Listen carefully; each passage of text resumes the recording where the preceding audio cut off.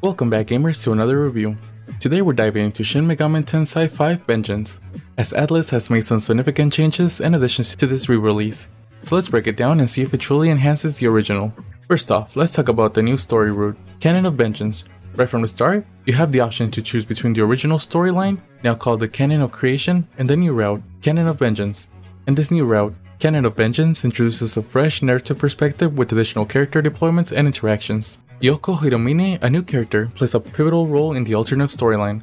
Alongside familiar faces like Tao and Yakumo, Vengeance provides a deeper insight into the more meaningful interactions, addressing one of the main critiques of the original game, the lack of character depth.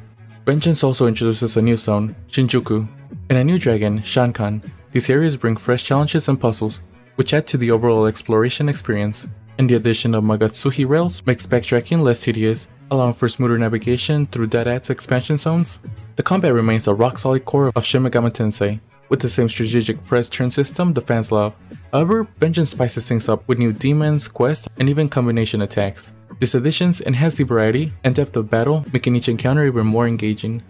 A notable new mechanic is the Demon Hunt. While it allows for some interesting interactions and stat boosts, it can feel a bit more repetitive and more like a chore than a compelling feature. It's a mixed bag, to be honest, as I know some of you will enjoy while many of you will think it's a minor distraction. And one of the most welcome improvements in Vengeance is the ability to save anywhere, which significantly reduces frustration during tough battles. Additionally, playing on PC or next-gen consoles alleviates the performance issues that plagued the original on the Nintendo Switch. The game runs smoothly at 60 frames or higher, making this experience even much more enjoyable.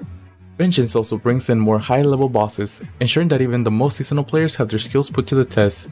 These encounters are well designed and require careful preparation, adding to the satisfaction of victory. To wrap it up, Shin Megami Tensei V Vengeance is a fantastical re-release that builds upon the strengths of the original, all while addressing many of its weaknesses. The new story route, additional content, and quality of life improvements make it a must-play for the fans and newcomers alike. In my opinion, it's a game I can easily recommend to every one of you. For me, the game was a 9 out of 10 back then, and now it's a 10 out of 10 to be honest.